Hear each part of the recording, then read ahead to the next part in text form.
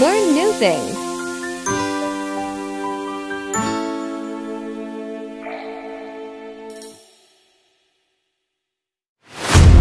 Presents. Suresh brought update by Sujesh Lama.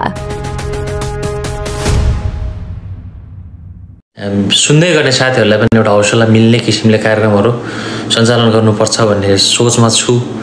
तपाईहरुको उपस्थितिले के कति साथ दिन्छ मलाई थाहा छैन, आजसम्म साथ दिइरहनु भएको छैन।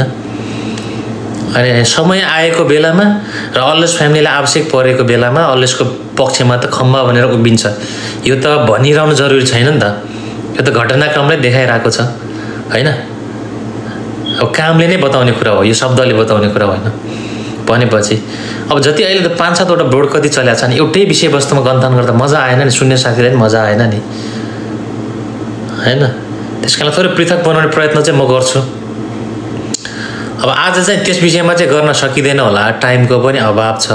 अहिले एकछिनमा प्रोग्राम हुन्छ, त्यसमा चाहिँ कमसेकम 2-3 घण्टा टाइम लिएर अनि मेरो चाहिँ के छ भन्दा थोरै म अहिले भन्छु है त्यस विषयमा। आज चलाउन पनि भोलि चलाउँछु म। त्यसमा तपाईहरुलाई म होमवर्क एउटा दिन्छु। गेस्टमा आउँदा पनि एउटा के भयो भन्दाखेरि हाम्रो कमी कमजोरी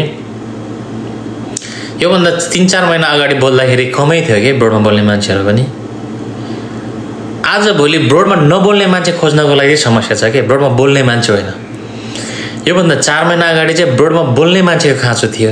त्यो बेलामा चाहिँ सायद मैले त्यो प्रयत्न गरेको थिएँ। कति हदसम्म त्यो कुराले न्याय पायो पाएन त्यो छुट्टै कुरा हो। तर आजको दिनमा के भएको छ भन्दा ब्रोडमा नबोल्ने साथी खोज्न चाहिँ गाह्रो परिरहेछ के। यसको मिनिङ के हो भन्दा जो पनि जाने ब्रोडमा बोल्ने, त्यसमा विषयवस्तु पनि छैन, त्यसमा नीति नियम पनि छैन, अनुशासनको दायरा पनि छैन, जसलाई जे मन लागेको छ त्यही बोलेको छ हैन। अनि यस विषयमा त थोरै सजगता त चाहिन्छ होला नि हैन। त्यो बोल्नै नहुने भन्ने हैन, बोल्नुपर्छ। जति धेरै डिस्कसन भयो त्यति धेरै गन्थन मन्थन भयो त्यति धेरै राम्रो कुराहरू निस्किन्छ, फिल्टर हुँदै आउँछ हैन। तर त्योभन्दा भिन्न किसिमको पनि चलाउन त भन्ने प्रयत्न चाहिँ म गर्नेछु। अनि त्यसको लागि चाहिँ म तपाईहरुलाई एउटा होमवर्क दिन्छु, क्लास वर्क दिन्छु। आज चाहिँ त्यो प्रोग्राम यहाँ चल्दैन। आज चाहिँ विशेष गरी लोछारको शुभकामना प्लस हाम्रो आइडल सुरेश लामाको अहिले भइरहेको प्रोग्रामको सन्दर्भमा शुभकामना। जति भ्याउँछ समयले त्यति प्रयत्न गर्नेछु हैन।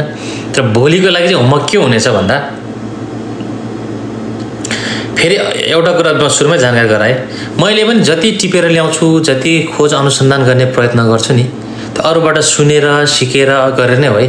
म जान्ने भएर, म मोटिभेसनल स्पिकर भएर हैन, म कुनै एउटा प्रवचक भएर आएको होइन।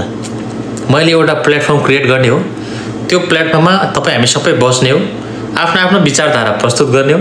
त्यो विचारधारा मध्येबाट राम्रो राम्रो विचारधारालाई एब्जर्ब गर्ने हो, लिने हो, अनि त्यसलाई शिक्षाको रूपमा लिने हो है। प्रयत्न मेरो त्यो हुनेछ।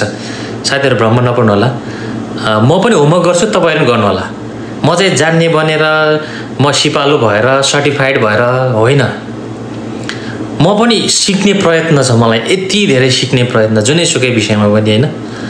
तपाईहरुलाई पनि त्यही एउटा चाहिँ एउटै भाइब्स क्रिएट गरौँ, सबैले सिकेर कहिले सकिन्छ र हैन भन्नुस् त, कोही पनि पर्फेक्ट छैन नि। त्यही भएर एउटा सिक्ने बानीको विकास गरौँ, सुन्ने बानीको विकास गरौँ भन्ने एउटा उद्देश्य रहेर चाहिँ त्यो कुरा चाहिँ मैले यो साझा चौतारी प्लेटफर्म बनाउन खोजेको है। यसलाई चाहिँ मेरो पर्सनल बोर्ड मैले यहाँ आएर मोटिभेसन दिने होइन, म तपाईहरुबाट मोटिभेसन लिन चाहिँ आएको हो। यहाँ मभन्दा धेरै सम्मानित व्यक्तित्वहरू हुनुहुन्छ, उहाँहरूको अनुभव सुन्ने हो, उहाँहरूबाट के सिक्ने हो, अनि त्यहाँबाट लिएर के कुरा अरूलाई सिकाउने हो। मेरो प्रयत्न चाहिँ त्यता हुनेछ है साथीहरू। ल म अब चाहिँ भनिहालेँ तपाईहरुलाई होमवर्क। यदि जो पनि वक्ता आउनुहुन्छ भोलिको प्रोग्राममा, आज त भ्याउँदैन होला, चाहे तपाईले आफ्नो जीवनको भोगाइबाट होस्, चाहे कुनै एउटा धर्मशास्त्रबाट होस्, चाहे कुनै उखान टुक्काबाट होस्, चाहे कुनै गजलबाट होस्, चाहे कुनै साहित्यबाट होस्, 3 देखि 5 वटा जीवनलाई सुधार्ने एउटा मोटिभेसनल कोटेसन लेखेर ल्याउनु पर्ने छ। नेपालीमा त्यसलाई उदाहरण भन्छ हैन, इंग्लिशमा कोट्स भन्छ नि हैन।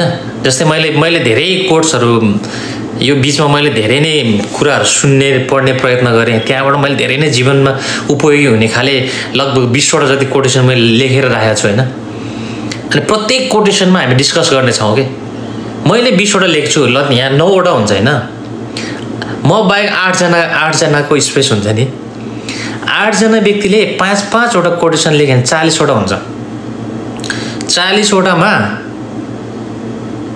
10% मात्र तपाईको दिमागमा घुस्यो भने पनि 4 वटा कोटेसन घुस्छ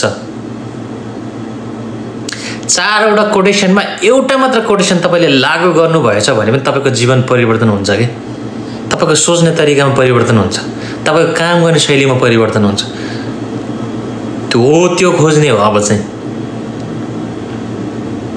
हैन बुझ्नु पर्यो त्यसमा मैले गरेको अब्जर्भेसन र मेरो प्रस्तुतिकरण त म राख्छु नै हैन अब चाहिँ सबै साथीहरुलाई समावेश गराएर त्यो गर्ने मेरो चाहिँ प्रयत्न छ यो गरिरहँदाखेरि म भिडियोमा आएर म आफूलाई पनि निखार्ने प्रयत्न गरिराखेको छु हैन म सधैँ अनि अर्को कुरा म भन्छु साथीहरु मैले मेरो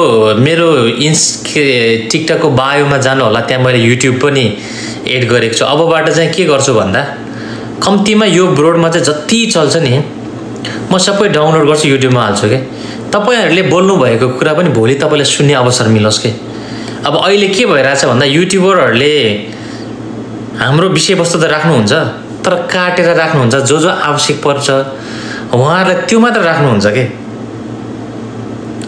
हैन तपाईले आफ्नो कमी कमजोरी सुनेर सुधार्ने प्रयत्न पाओस् न तपाई भोलि आएर फेरि पुनः त्यो विषयवस्तु राख्दाखेरि तपाईको बोल्ने क्षमतामा विकास हुन्छ जस्तै म बोल्छु म गएर सुन्छु के मेरो मैले कहाँ के बोलिराखेको छु के कमी कमजोरी रहेछ भोलिको दिनमा मैले के सुधार्न सक्ने रहेछु भनेर म आफ्नै सुन्छु के अब यहाँ धेरै साथीहरुले धारणा राख्नुहुन्छ तर उहाँहरुले आफ्नो विचार सुन्न पाउनु भएको छैन नि त्यसकारणले मेरो प्रयत्न भनेको सबैलाई पनि अगाडि बढाउने एट द सेम टाइम म पनि केही सिक्ने भनेर मैले आफ्नो युट्युब यो कुनै त्यो कमर्शियल केही पनि होइन मात्रै जति यहाँनिर हुन्छ म डाउनलोड गर्छु र मेरो त्यो तपाईहरुले सब्स्क्राइब गर्दिनु होला मेरो त्यो टिकटकमा मैले आज एड गरेको छु भोलिबाट जति हाम्रो प्रोग्राम चल्छ डाउनलोड गर्छु हाल्छु तपाईले आफूले बोलेको कुरा मजाले सुन्नुस् केही कमी कमजोरी रहेछ निहाल्नुस् अनि फेरि दोस्रो पटक आउँदाखेरि त्यो कमी कमजोरी सुधारेर आफूले अगाडि बढाउनुस् मेरो पनि प्रयत्न यही हुनेछ तपाईको पनि त्यही प्रयत्न रहोस् किनकि हामीले नेतृत्वको विकास गर्नुपर्ने छ हो अलवेज फ्यामिली त्यति कमजोर छैन नि हैन अलवेज फ्यामिलीमा हरेक तह तबकाका हरेक विभिन्न विधामा एउटा अब्बल व्यक्तित्वको उपस्थिति छ भनेर हामीले देखाउनु जरुरी छ नि त हैन अब त्यही मात्रै कुरा एउटै विषयवस्तुमा कति बोल्ने हामीसँग सीमित हुन्छ नि तपाईले थप्नु भएन भने तपाईको माइन्डमा कतिवटा 100 वटा शब्द हुन्छ होला हैन त्यही 100 वटा शब्दमा खेल्ने हो के जस्तै म भन्छु सुरेश लामा नेपालको टप सिंगर एलिया पाकिस्तानको चेली 21 वर्षको यति मेहनत गरे कतिवटा 100 वटा होला शब्द 100 वटा आज यो ब्रोडमा गयो त्यही 100 वटा शब्द घुमायो भोलि त्यही ब्रोडमा अर्को ब्रोडमा गयो त्यही 100 वटा शब्द यता घुमायो उता घुमायो हैन त्यो भन्दा त अहिलेसम्म छैन त्यो पनि आवश्यक छ गरौँ न त्यो पनि गरौँला गर्नुपर्छ तर अब के नयाँ कुरा नि थपौँ न 100 वटा शब्द थियो हिजो आज एउटा शब्द थपौँ यो दिमागमा 101 वटा हुन्छ म एउटा थप्छु तपाई एउटा थप्नुस् हो सबैले घरमा होमवर्क गरौँ अनि यहाँ आएर 400-500 जना जति हुन्छ सुनेर एउटाले सिकेको कुरा एउटाले दुःख गरेको कुरा अर्कोलाई श्रव्य दृश्य भनिन्छ नि श्रव्य दृश्य गरेपछि त्यो कुराको माइन्डमा बस्छ के तपाई कुनै कुरा पढ्नु मात्र हुन्छ हैन कतिपय कुरा भिजुअलाइज गर्नुहुन्छ जब हेर्नुहुन्छ नि त्यो कुरा तपाईको माइन्डमा बस्छ के त्यसकारणले यो भनेको टिकटक भनेको यस्तो राम्रो प्लेटफर्म हो नि लाइभमा आफूलाई मन परेको विषयवस्तुमा धारणा राख्न पाउने हैन अनि यति राम्रो प्लेटफर्मलाई चाहिँ हामी किन सदुपयोग नगर्ने भनेर अबको दिनदेखि चाहिँ मेरो प्रयत्न त्यता रहनेछ जसले गर्नुभएको छैन 414 जना हुनुहुन्छ मेरो युट्युबलाई सब्स्क्राइब गर्नु होला आजबाट जो जति बोल्छ त्यो सम्पूर्ण रूपमा विदाउट फिल्टर त्यो अपलोड हुनेछ त्यो अपलोड भएको विषयवस्तुलाई चाहिँ मनन गरेर त्यो कुरा आफूमा सुधार गर्ने प्रयत्न गर्नु होला है त। ल भोलिको लागि चाहिँ म भने मिनिमम 3वटा म्याक्सिमम 5वटा लेखेर ल्याउनुस् गेस्टमा आउने साथीहरूले, होइन गेस्टमा आउने। म भन्दैछु फेरि त्यो कोटेसन ठिक छ, कोटेसन लेख्न नसक्ने साथीहरूले चाहिँ एउटा के भन्न सक्नुहुन्छ भन्दा जीवनमा तपाईँले के गल्ती गर्नुभयो त्यो गल्तीले गर्दा तपाईँलाई अगाडि बढ्ने प्रेरणा मिल्यो। मैले एउटा पढेको थिएँ कि हामीलाई आफ्नो गल्तीबाट सिक्ने समय छैन र कि अहिलेको समय भनेको अरूको गल्ती सुनेर तपाईँलाई सुधार्ने टाइम हो रे के। त्यस कारणले अरूको गल्तीबाट सिक्नुस्। यहाँ आएर साथीहरूले मैले यो जीवनमा गल्ती गरेँ है प्लिज तपाईँहरू नगर्नुहोस् भन्दाखेरि त्यो त हामीलाई त शिक्षा मिल्यो नि एउटा, होइन? तपाईँले त्यो गल्ती गरिरहनु पर्छ भन्ने जरुरी भएन नि, हो? त्यस कारणले हामीभन्दा सिनियर साथीहरूबाट हामी के सुन्छौँ भन्दा जीवनमा तपाईँले त्यस्तो के गल्ती गर्ने भयो त्यो गल्तीले गर्दाखेरि तपाईँले आफ्नो जीवनमा एउटा सकारात्मक बाटो पहिल्याउने एउटा प्रेरणा मिल्यो, होइन? उहाँहरूबाट त्यो कुरा हामी सुन्छौँ। अनि पढी लेखेको साथीहरू जो अलिकति रिसर्च गर्नुहुन्छ उहाँहरूलाई चाहिँ मेरो अनुरोध के छ भन्दा तपाईँले कोटेसन 3 देखि 5वटा कोटेसन लेखेर ल्याउनुहोस् अनि त्यो कोटेसनको आधारमा चाहिँ हामी डिस्कस गर्नेछौँ है। नट सधैँ भोलिको एपिसोडको लागि, फेरि अर्को दिन म अर्को ढङ्गले सोचौँला। र भोलिको आज चलाउने विचार चाहिँ आज त्यो सम्भव नहोला।